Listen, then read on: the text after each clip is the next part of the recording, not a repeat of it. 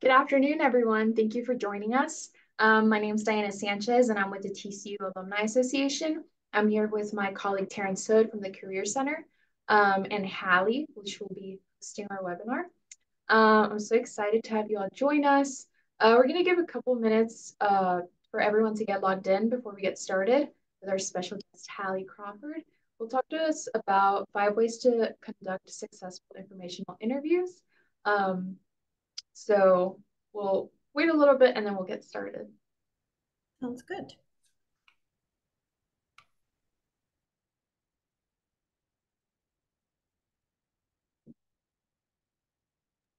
And Diana, will you start the recording for us too? I don't need to do that, right? Oh no, I think it should have started. Oh, did it Yeah. already? Oh, awesome. Okay, cool.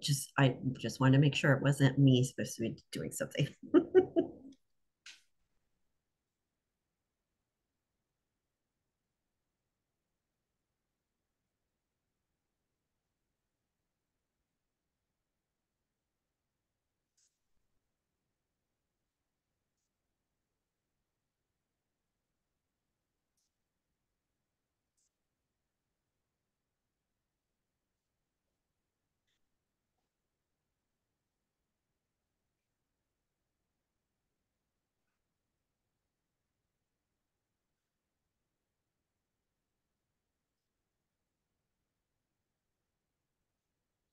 Okay, so we'll go ahead and get started. I'm Diana Sanchez with TCU Alumni Association. I'm here with my colleague Terrence and Hallie. I'll allow my colleague Terrence to introduce himself before we turn it over to Hallie. Terrence? Hi, everyone. I'm Terrence Hood, and I'm with the Center for Career and Professional Development, and I serve as the Associate Director for Alumni Career Services. So we help all TCU alumni with job searching, networking, interview prep, LinkedIn. So alumni have lifetime access to our services at no cost. So you can make appointments through Handshake to meet with the Career Center. Alumni have access to all of our services at no cost. So we appreciate you all being here and we look forward to our conversation with Hallie. So, Hallie, I will turn it over to you. Thank you for being with us again. Thanks for having me. It's always a pleasure. Thoroughly enjoy it. And I'm excited to talk about informational interviews because I find, and our coaches find, that it's one of the most underutilized tools in people's job search and their career exploration. Informational interviews can be used for a lot of different reasons. And I think even more so these days as we move towards leveraging technology, and there's all these different things technology wise with job searching, we tend to forget, I think, that that human connection is still, and that networking thing is still how most people get jobs. That's still the best way to find a new position. So it's even more important, I think, these days. So just really quickly, by way of introduction, I'm a certified career coach, speaker, and author. I am based in Atlanta, Georgia, and we have coaches across the country. I've been coaching and training since 2002. So it's been a long time in a good way because we love what we do. I do as well. And I have an undergraduate degree from Vanderbilt University and a master's degree from the University of Illinois. And the advice that we're going to give you today, we're going to try to be as tangible, practical, real as we can with action steps to help you conduct more effective informational interviews in whatever way you end up doing so, whether it's in person, over the phone, video, etc., even at networking events. And what I wanted to say just really quickly before we dive in is we'll give you a lot of different tips and tools and advice. And what I would suggest is because of that, so that you don't get overwhelmed, pick and choose what makes the most sense for you. Where are the areas that you may need to improve the most with your informational interviews or meetings? Is it putting yourself out there a little bit more? Is it preparing more, finding connections, et cetera, et cetera? So pick and choose what makes the most sense for you based on your situation, personality type, et cetera.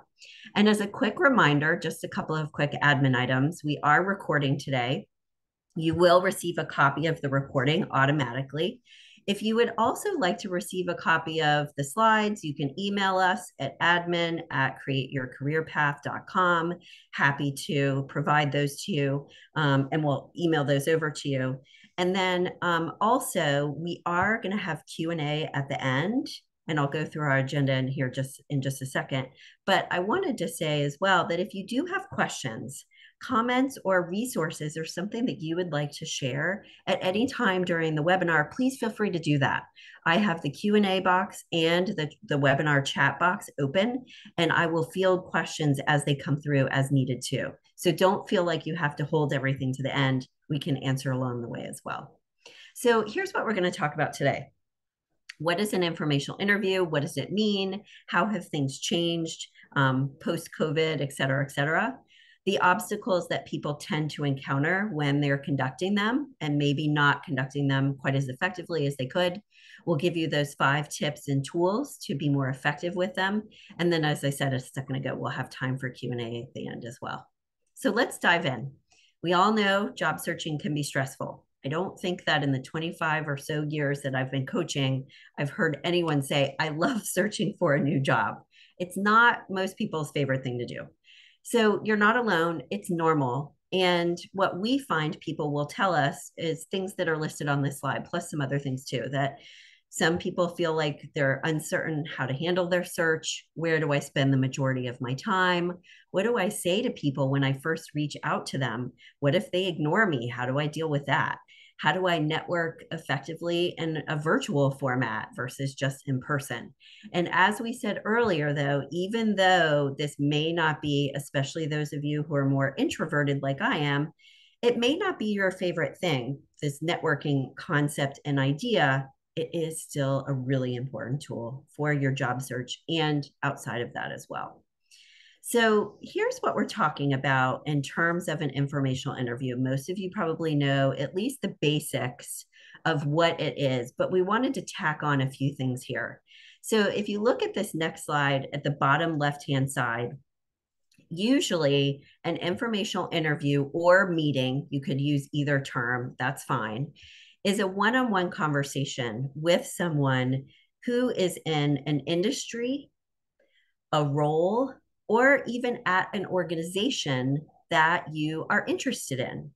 It could be that you're interested in getting a job there. Okay. And we all get that, but we don't want to go up front asking for people to get us a job. That's not the goal of this. This is to ask for information.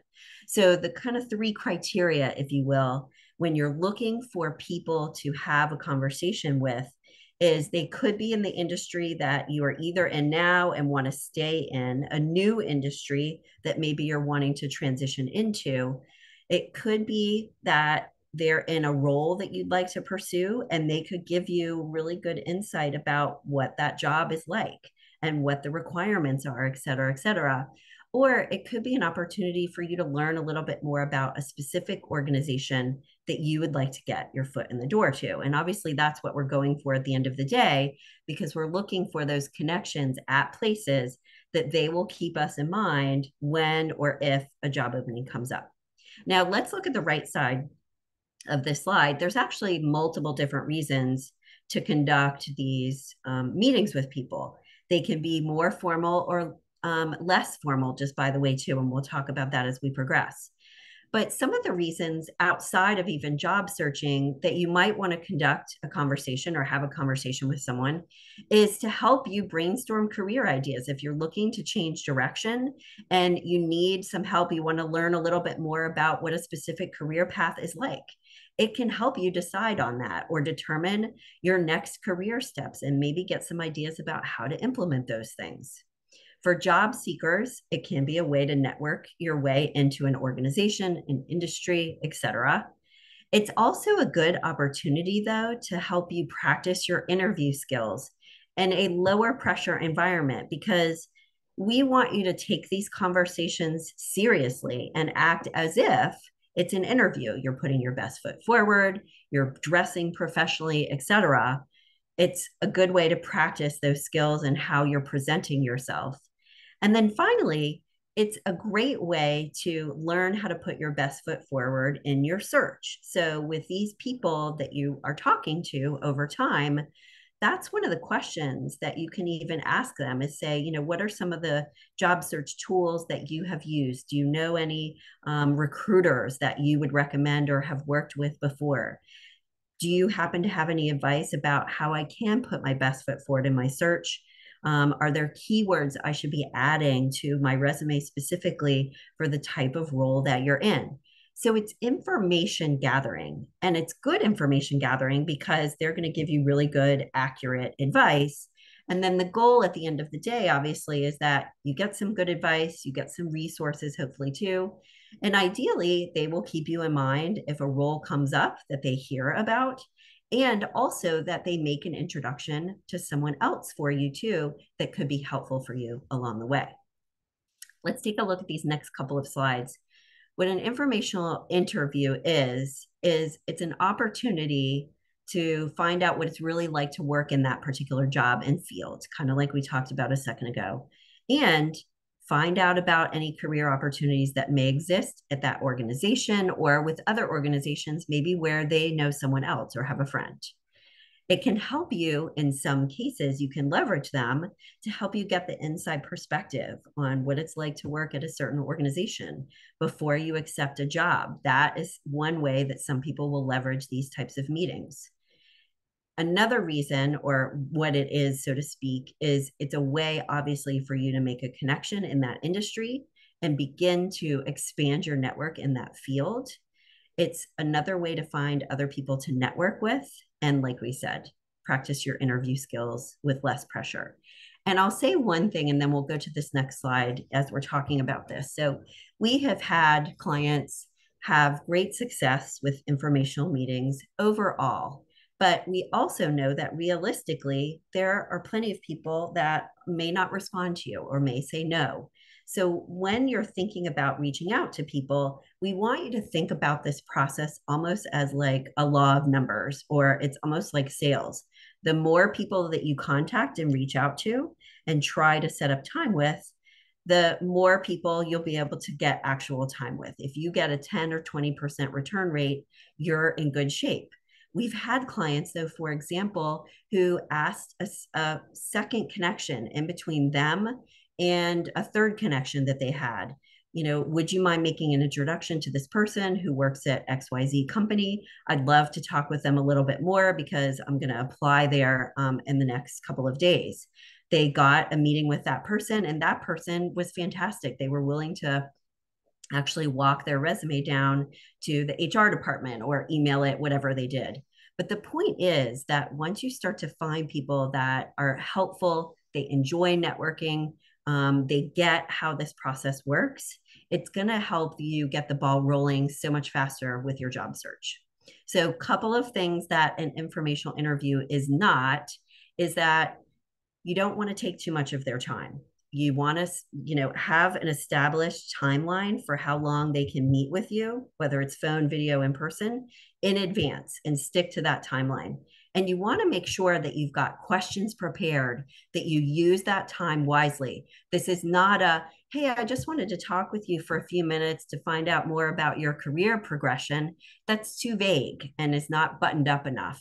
You want to show them that you can present yourself effectively. You're not going to ramble on and talk too much. You've got specific questions prepared in advance, and you're conducting it like a professional meeting. The second thing that an informational interview is not a time to ask for a job right then and there. Now, what I'll say about this, and then Diana, if we could go ahead and launch this first poll here, we can have people start to fill that out. That would be great. What you want to be mindful of here is if the conversation is going in the direction of there is a job opening there, or there is, it's okay to ask them for advice about, I've already applied for this job. Do you have any suggestions or advice about how to best follow up? Or if they bring up there are open positions there, it's okay to say, do you think I would be qualified for those? And would you mind passing my resume along? So if it comes up in the conversation, it is okay to discuss it, but it's not something where you sit down with them and say, okay, I want a job. Can you help me? You just need to conduct it in the right way. And then finally, this is not a time to be overly casual about your goals, etc. We want you to err on the side of being more formal and professional. And as the conversation goes, you can ease off a little bit. But the idea is that you want to make a good impression so that when they hear about a job opening, they feel confident or good about, at the very least, like passing along your resume or mentioning you to that person, etc. So you do not want to slack off with this and not be prepared, etc. It is a professional meeting and you want to treat it as such. All right, so we opened up our panel. I know already, I mean, our poll, sorry, already. And we'll take a look at the results here. This is actually, I'm thrilled that the results is 50-50, or they are 50-50. I have found over the past year or so that more and more people are conducting these effectively. So kudos to you. And for those people who haven't, it's totally okay. That's why you're here today. We'll help you get some advice on how to get the ball rolling with it. Okay. So I said this a little bit earlier. If we look at the next slide, we find that it's one of the most underutilized tools in people's job search. People tend to avoid it. It's not their favorite thing. It takes more time and effort than just applying for jobs online. That's more satisfying and rewarding in a way. Like I applied for 10 jobs today. Okay, cool. I get that. And please know that these are still something that people do. They conduct these frequently, and it's still a good idea to do so. We had a client once, she was actually very senior level in the C-suite at a large construction firm here in Atlanta. And she conducted an informational interview with someone at Kimberly-Clark, basically at her same level. And my point is, regardless of where you are in your career and at your level, these are still a valid tool. After they finished their time together talking, the woman at Kimberly-Clark said, thank you for setting up this time. This was fantastic. And she was the one, being interviewed and said, not enough people do these kinds of things these days. So this face-to-face video, phone, whatever it is, not just solely email and texting, can make a really big difference in your job search. And what our clients tell us is that 9 times out of 10, in terms of their career goals, job search goals included, that they tend to be their biggest obstacle. They avoid doing these things. They're not conducting them as effectively as they could, et cetera. So just know that in some cases, we kind of need to get out of our own way in order to push ourselves to do these. Now, I know that some people have negative assumptions about them, and we've kind of alluded to that a little bit already today. Here's what we find with our clients that they'll say, oh, I don't want to do it, or I haven't done it. They're only for young people. Well, I gave you the example of the C-suite level just a moment ago. Absolutely not the case there. Some people, if they're more introverted than extroverted, I totally get it, because I'm actually 60% introverted and 40% extroverted. So my kind of running joke is I can pose as an extrovert when I need to, but networking is not always the first thing that I want to do either. I get that. And if you are more introverted, and this is one of the difficulties that you have with your job search, a really good book that we like, it's listed on the right-hand side here of the slide. It's called The Introvert Advantage, and the author is there too. We find this is really helpful for our introverted clients to help them find a way to network effectively, but do so in a way that they still feel like they can be themselves. They're not trying to, be someone else, so to speak. And some people, I get it, don't want to ask for help. They don't want to look like they don't know what they're talking about. We need to push these aside as much as possible. And here's what we find, and then I'll talk about this next slide, is that once you get the ball rolling with these, you'll start to feel more comfortable over time. You'll get more comfortable knowing and understanding what types of questions to ask because you'll have had that practice. You'll start to narrow down your questions over time to more focused things because you've covered the general stuff at the beginning. And you'll just get more comfortable with this. I'll tell you that the clients that we work with who are more senior in their career, meaning they're older, and I can say that because I'm 51, it's not like I'm 20. They just naturally kind of network and do these types of things. They just pick up the phone and call someone or, ask for an introduction. For them, it's almost like second nature. And this is for the people here today that may be a little bit younger. It's to get in that mode of conducting these more, and it will start to seem and become a lot easier. Here's the deal. The statistic on the slide is still true. Now, I get that with the different job boards out there, with LinkedIn and employers and recruiters using LinkedIn to find candidates, things are changing slowly. Yes.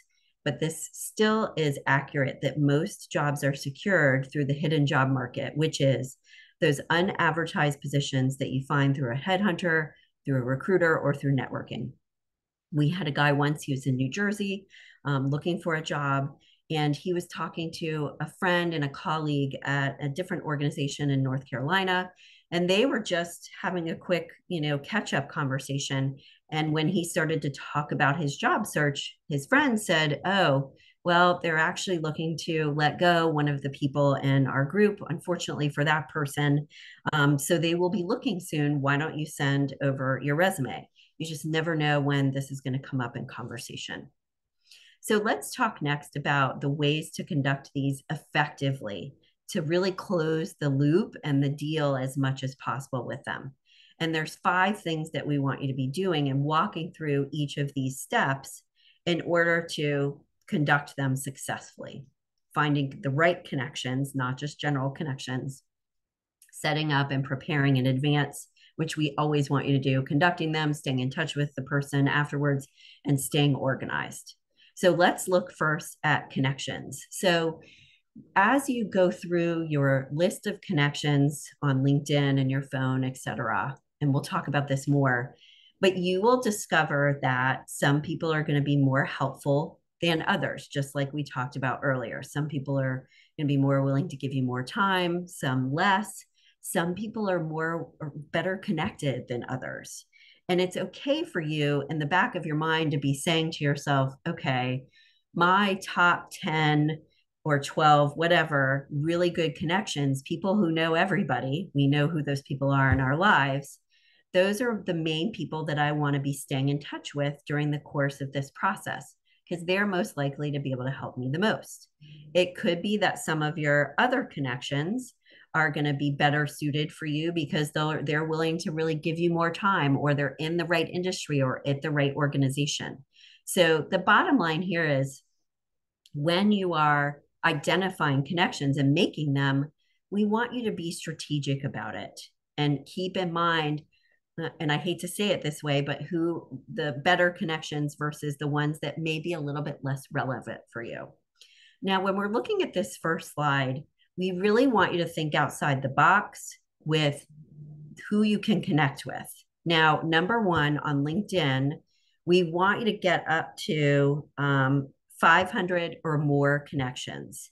And what this means is that you can start connecting with people who you don't know. You can accept connection requests from people that you don't know necessarily until you get to that number, because that number does make a difference on LinkedIn. You get access to more of their resources. They smile on you more with LinkedIn. It helps you with your search more. After that, you can be pickier about your connections, and that's fine. But we want you to look at all of these possible groups: friends, family members, social groups. Go through your phone and literally look through everybody there and connect with as many people as possible on LinkedIn. It's going to expand the possibility of the people that you can have second connections with. We also want you to go through the LinkedIn connections that you currently have and check out who they are connected to as well. Who do you have mutual connections with? Because those are possible people that you want to be talking to. So leverage LinkedIn, not just to make new connections and reach out to people, but also to say, okay, who are my second and third connections through these other people too?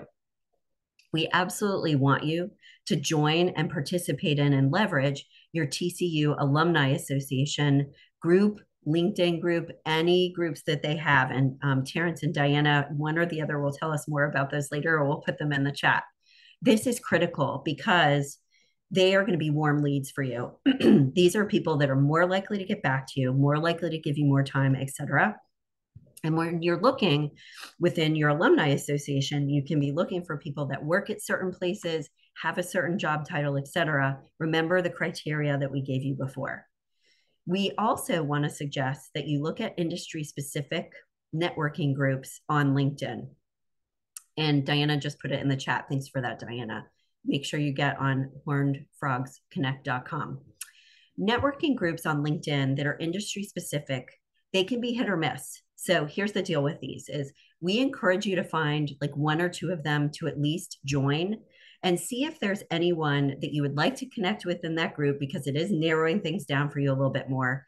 And also people who they seem like they participate in the group a little more because they might be someone who's more willing to spend time networking, like they get that and they enjoy networking.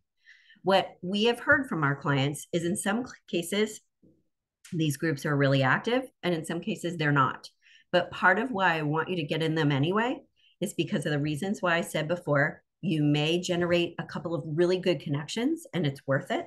And we've also had a couple of headhunters and recruiters tell us that when they are looking for someone for a new position, they will go to their LinkedIn industry association group or industry specific group first, because it's a narrow pool of people from the get go for them. Okay. Association meetings. So, your local industry association, their local chapter, attending those meetings, going to their webinars, connecting with people there. That's really fair game for you too. Those are good connections. And then social groups. We've had clients get interviews from their daycare provider because another parent was an architect, just happened to be, and their company was hiring. Get connections at a wedding they attended. So I know you've heard it before, networking can happen anywhere, but it's true. It's cliche, but it's true. Now, if we look at the right-hand side here, this is short and sweet, so we'll continue on quickly here. But there are different ways to conduct these meetings.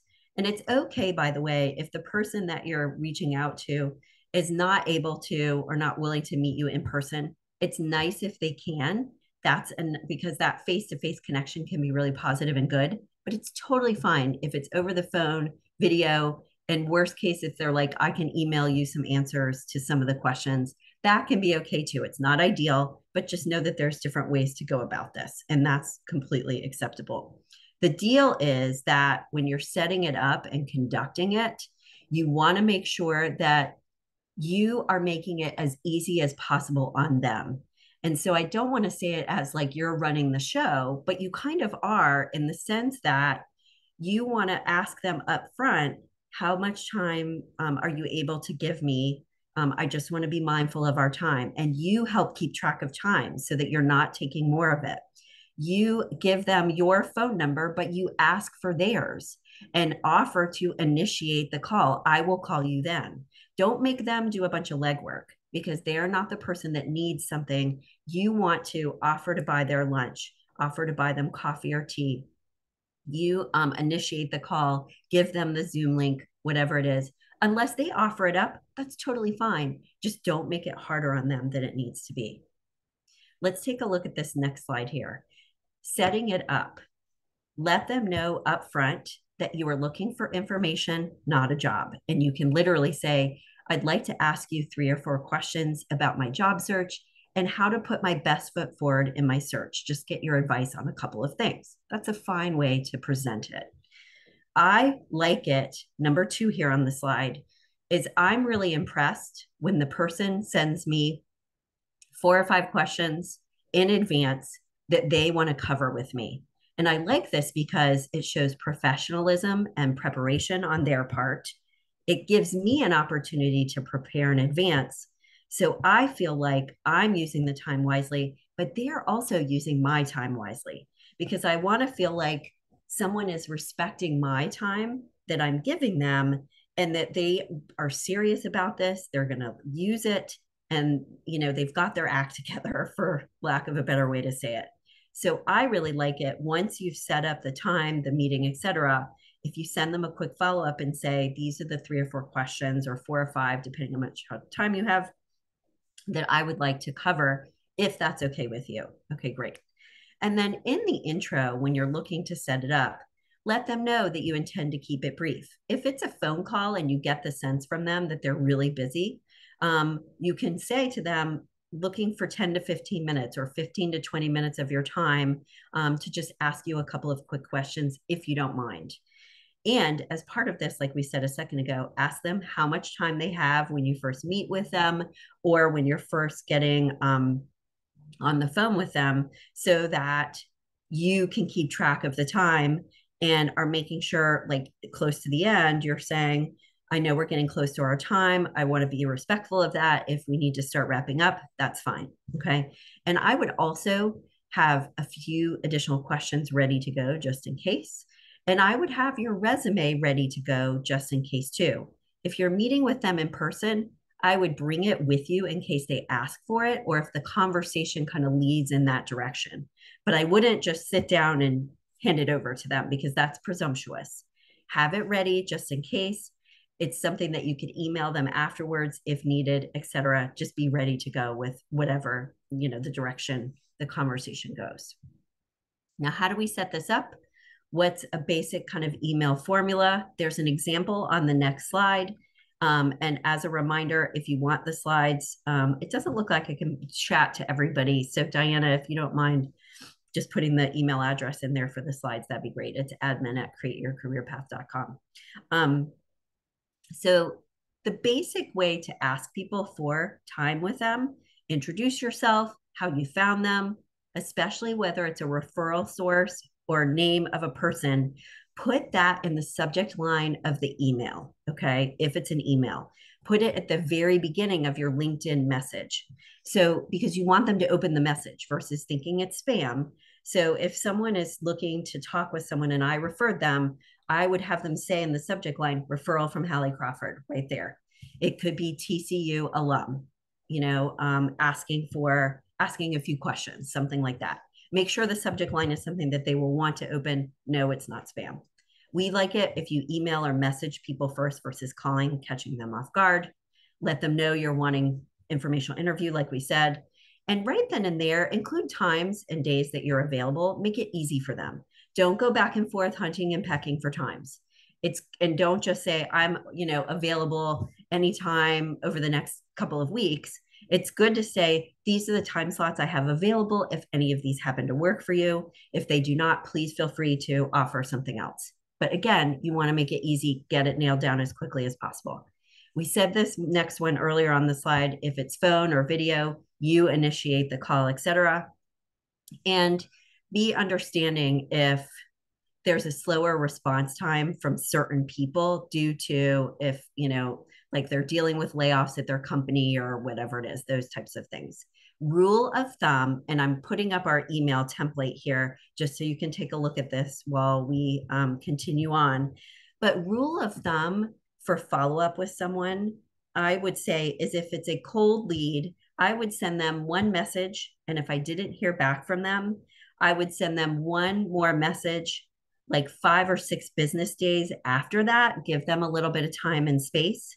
And then at that point, after a second message, I would just drop it and let it go. However, if you're reaching out to someone who is a referral or it's a warm lead that someone has made an introduction for you, following up 2 times is reasonable. Same thing I just described.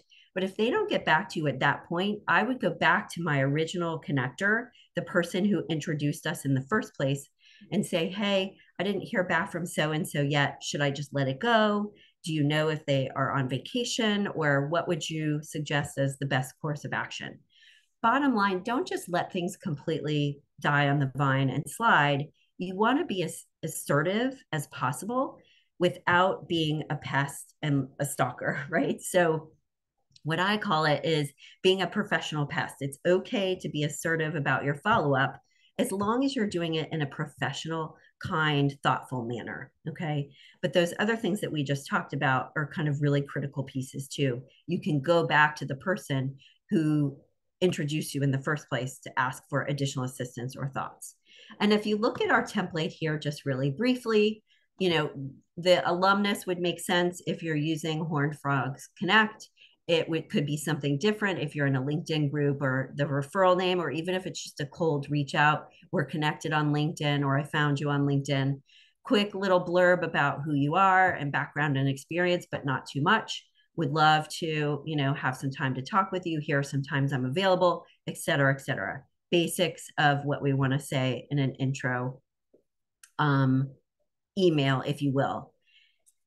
And there's going to be one thing I want to say about Chat GPT and AI here, and I'm going to say it after we talk about this slide for just a second. So the second thing that you want to do as part of setting this up is that you want to make sure that you're really preparing for the time that you are meeting with this person. And remember, as we said, if after 2 follow-ups you haven't heard from someone, you just keep going, go to the next person until you find some people that can meet with you and are willing to do so. But we want you to have some really good, thoughtful questions prepared in advance. There are different types of questions that you might be asking. If you are looking for a new job, it may make sense to have some of these questions listed. So for example, what qualifications and experience do I need to have in order to, get a job in this field? That can give you clues to what you may need to focus on in an interview. What are the best places to look for a job in this industry? How did you get started? What are companies looking for? So some of these on this slide are going to be relevant strictly for job search, but some of them are going to be relevant for what is this kind of job? Like, what is it like? Is this the right job to pursue for me? One of the things you can do is you can ask ChatGPT for good informational interview questions for a product manager type of job, if that's what you're looking for. So get advice and thoughts after you've done some of your own thinking. This is where you can leverage ChatGPT and AI to get some additional really good questions that you can ask for your specific situation. And you can do the same thing to help you wordsmith a little bit your ask in the email that we talked about before. What I'll tell you with AI so far with job seekers is it can be really, really helpful to help you prepare for interviews, what types of questions might be asked, et cetera. But it doesn't always know, it might not always have all of the information that you need. And employers recruiters are telling us that they can tell when people have just written something from scratch using AI or ChatGPT and they don't like it. So always use it as one of the tools in your toolkit, but don't rely solely on it, bottom line. Okay. And as part of your research, if you take a look at this next slide, some of the things that you want to do to prepare for the time with them is you don't want to go in cold turkey looking like you don't know anything. And you're asking them really basic questions that you could have found out yourself online by either looking at the company website, their social media, job boards, etc. So do your homework before you meet with someone about their industry, trends, software, lingo, job titles that you might be looking at. So that again, you're not going to them and saying, I'm looking for a job in this industry. What are some of the job titles I should be looking at? You want to have that prepared in advance. Same thing with researching their company or their organization. Same thing for researching the types of roles. And the interviewer, connect with them on LinkedIn in advance if they're willing to do that, if they respond to you, and make sure you review their profile so that you're asking them questions too that it's reasonable for them to answer based on their role, their level, seniority, etc. And it's also an opportunity to see if there's any common ground that you have, connection that you can make that helps the conversation go a little bit more smoothly, that things that you can connect on. If you feel like you need more help with your questions and getting really specific with these, we always offer a free consult. It's an opportunity to learn a little bit more about our coaching services, and we do give a discount for TCU alumni. So if you do set this up, it's the same email address, it's in the chat, same one for the slides. Please mention the discount so that I can give you the coupon code for that. This is what we do all day. Happy to help if you feel you need it. Now, as part of conducting, let's move to step number 3 and actually conducting the meeting in any way, shape, or form. Arrive early, be on time. Make sure, like we said earlier, stick to the time agreed to. Make sure you don't go over and are talking too much. Dress professionally. And I would err on the side of more professional than less if you're not sure. We talked already about having your resume handy just in case. Make sure that you've got your LinkedIn profile up to date and you connect with them on LinkedIn either before or afterwards. You may even want to look through their connections if they are open to the public on LinkedIn, because it is okay if the meeting has gone well and you know that they're connected with one person at a company that you are dying to work at, for example. It's okay to say, I did take a look at LinkedIn and did some homework on LinkedIn a little bit, and I noticed that you were connected to someone at Amazon, Google, whatever it is, XYZ accounting firm. I don't want to be presumptuous, but would it be possible to maybe have a conversation with that person? And again, you're asking in a nice, kind way, not to be too pushy. And if they say no, that's okay. But have your ducks in a row and be prepared, because they may have forgotten, for example, that they're connected to that person. And it helps you kind of keep the ball rolling. It's okay to have your questions written out, and a way to take notes, by the way. That's at the end of this slide here. And I just wanted to reference that too. Okay. So at the end of your meeting with them, after you've gone through your questions, you always make sure that you close things out in a professional, positive way. Is there anything that I can help you with at this time? Please don't hesitate to ask if there is something I could help you with at any point in time. Ask them, is there anyone else you think it would be helpful for me to talk to? And when you are having this conversation, you want to ask them, would you mind, if they say yes, of course, would you mind sending an email introduction to the both of us, or a LinkedIn introduction to the two of you? Because what you want here is there's greater accountability if they include both of you on the message. And then you have the person's contact information and can follow up with them, which is what you should be doing. You shouldn't wait for them to follow up with you. It should be the other way around. And then finally, ask them if you think it makes sense to do so based on the tone of the conversation and how it went. Can I stay in touch with you? And what would be the best way to do that? Is it okay if I contact you if I have a few more questions later on? So again, feel out the situation based on how it went, what you think they might say. But you want to have a plan, especially if the person is very engaged in the conversation and seems very willing to help you out, of like follow up. What's the best way to do that with you? Make a plan in that way. Be direct about it. Step number 4 is to stay in touch with that person. Immediately on the left-hand side here on the slide, email them a thank you for their time. And I would also recommend writing them a handwritten thank you note if you can get their like their, not their personal email address. Well, if they give you that, okay, or sorry, their work mailing address, if it's possible. If it's not, that's okay. Just hunt and peck a little bit to see if you can find it, because that can make a really big impression on people. Make sure, like we said already, connect with them on LinkedIn. On the right-hand side of the slide, make sure you follow up with their referrals, any they give you immediately, and keep each person posted along the way. So when you talk with Joanne, you let Susan know that you spoke with her, so that Susan knows that you followed up on her, advice and suggestion and that referral. Okay, so keep them posted. And then a general rule of thumb for keeping in touch with people overall is to check in every, once a month, once every 2 months, depending on how active you are in your search. You can send them an article, update them on a connection that they made for you, send them an updated version of your resume just to kind of stay in touch. Those are reasons or ways that you can get in touch with them again. And this is a general thank you email template that you can use, top and bottom, and then something like thoughtful, related to or relevant to the conversation, that was especially useful to you, that will help you moving forward, and an action step that you're committing to, so to speak, from that conversation. That's a really thoughtful thank you email, and it will make a good impression. And then finally, our last tip, number 5, is to stay organized. And here's the deal with networking. We said this a little bit earlier. It takes more time, and it takes longer to put the effort in to finding a job this way versus just, posting your resume on a job board, et cetera.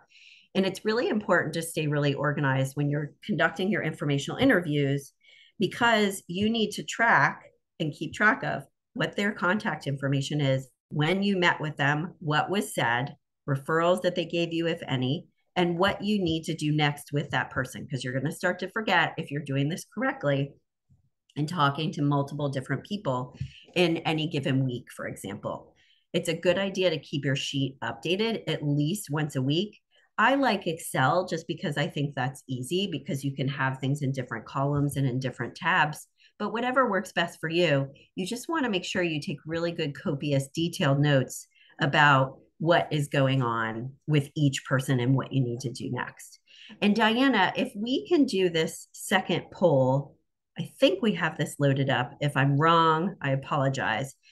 But one of the things that we want to suggest is that people have like a weekly schedule and goals, for example, for networking. So it's not just, okay, I'm going to update my resume, I'm going to attend this event, but they say, for example, I'm going to make 5 new connections this week on LinkedIn and conduct 2 informational interviews. If you've got a weekly schedule and goal, you're going to be much more successful and effective because you've got numbers to hit, you're tracking things, and it's not just kind of all over the place, if you will. Okay. So having a weekly schedule that is outlined even better in your Excel spreadsheet can be incredibly effective to help you with that. All right. So let's go ahead and move to our Q&A. And we'll give people a moment. And while you're thinking about questions, I've got a heater going in my office and I just need to turn it off a little bit.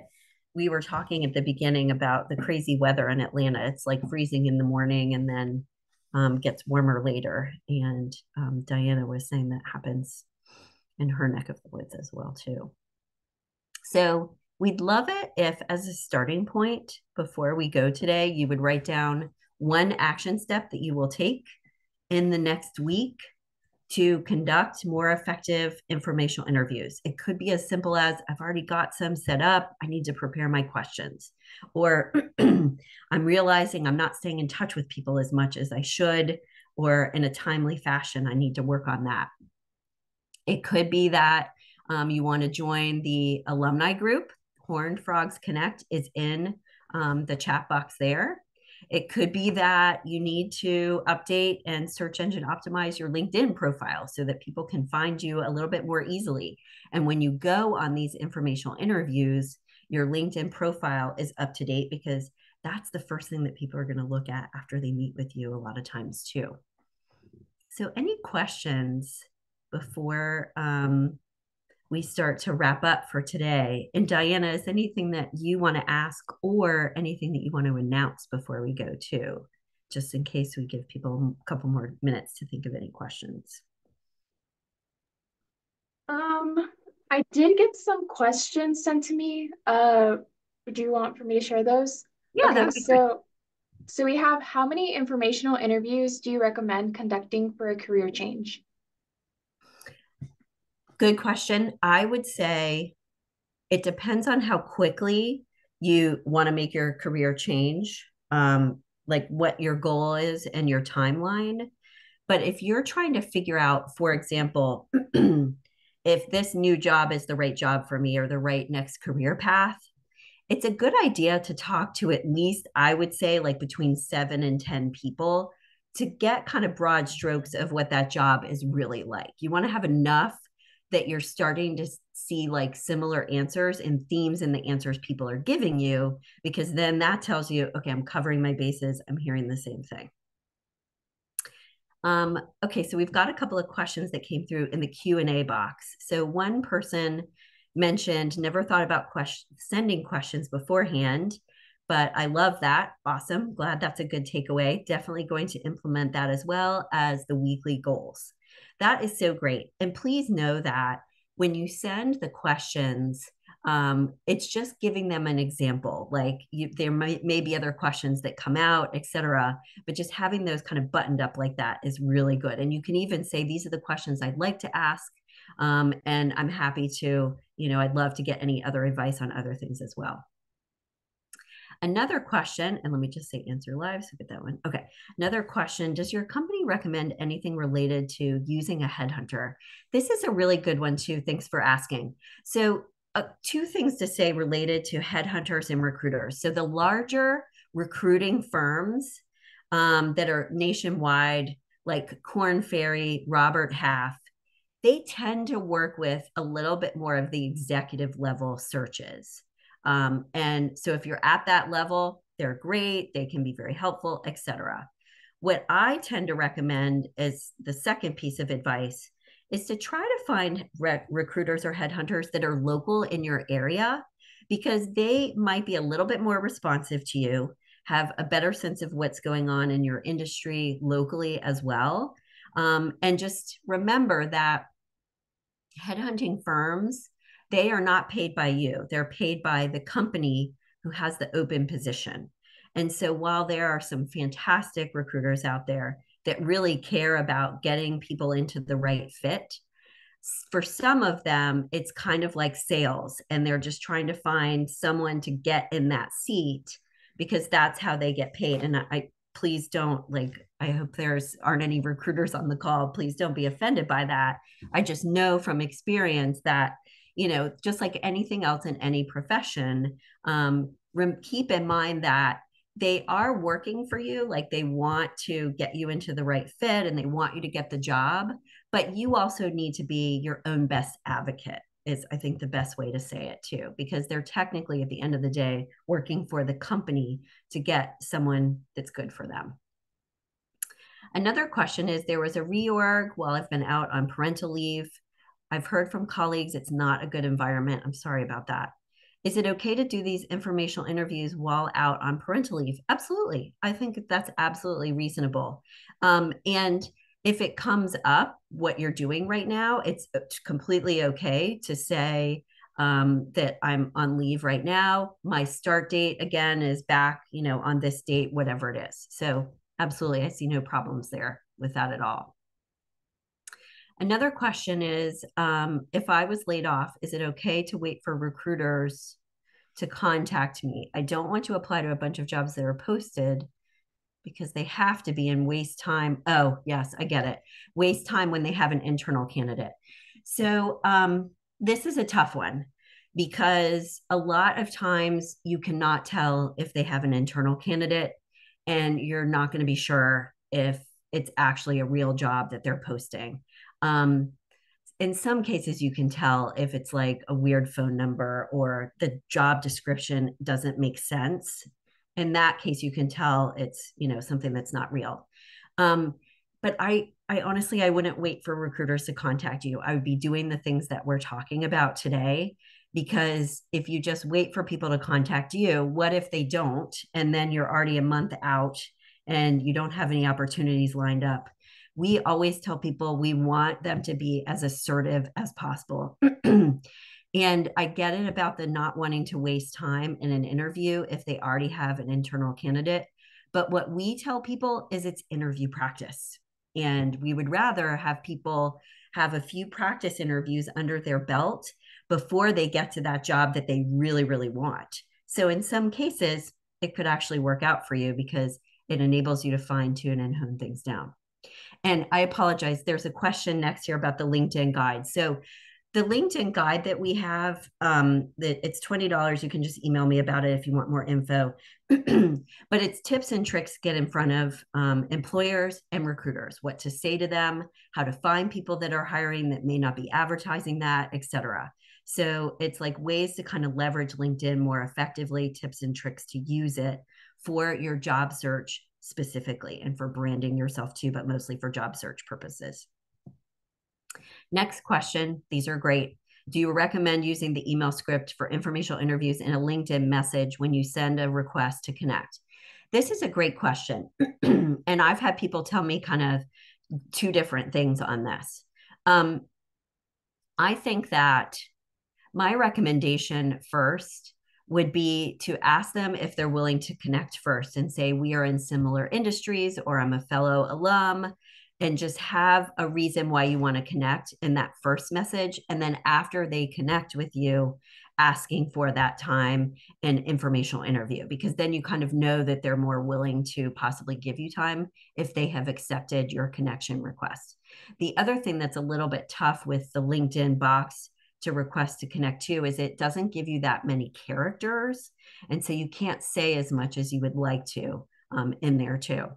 This is a reason why, though, unlimited messaging and more connection requests is why we recommend LinkedIn Premium. In the past, years ago, I used to say, don't bother, it's not worth it. They've made it worth it these days. You get a lot more tools, leverage in your search, resources, all of that, that the premium version of it is worth it. And another question is how to handle periods of non-employment related to family health problems. So I would be referencing this on your resume and on LinkedIn. And I think it's okay in an informational interview to just mention, I've been taking a leave of absence from work for, several months or whatever. You don't have to be exactly specific about it if you don't feel comfortable doing so, to take care of an aging parent or due to family issue or illness in our family, looking to get back into the workforce. So you can say something like that on your resume and on LinkedIn. And when you're talking with people, I think people are much more understanding these days about those types of situations because we've been in the same boat, whether it's related to COVID. People change jobs a lot more than they used to in the past. There's just a lot of like different things that go on now in the workforce. So just reference it like as a line item on your materials so that people know what you have been doing and why versus having it be something that they're wondering about and uncertain and just a gap sitting there. These are really great ones. So I think we explained everything on this last slide. As a reminder, you will receive a copy of the recording from today. And if you'd like the slides, the link is there just in case anyone joined a little bit late. And Diana, I think we're good because we've covered all the questions at least so far. Okay, sounds good. Holly, thank you again for another wonderful webinar session. I know this will be very helpful for a lot of people that want to have successful informational interviews. We'll be sending out a follow-up email with what Hallie mentioned. And we appreciate your time. And thank you again, Hallie and Terrence. We look forward to seeing you all soon. Go Frogs. Thanks, everybody.